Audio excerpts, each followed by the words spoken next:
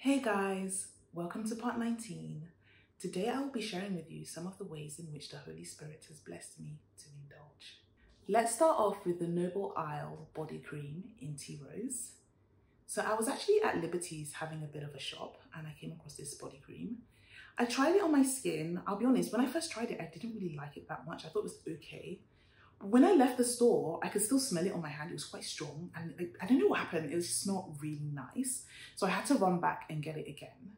It's really nice fragrance. It's like a dark kind of tea fragrance. And I really like how they packaged it. It's in a really cute box and it feels like a gift when you're opening it.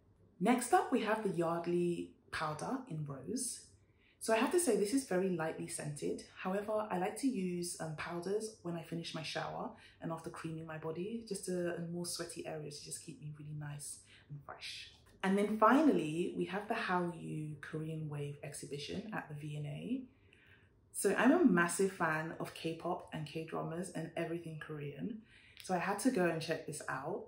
It was really interesting to see the history of Korean media and music and TV shows and fashion, how it's evolved, where it started, how it's kind of just moved so far across the world.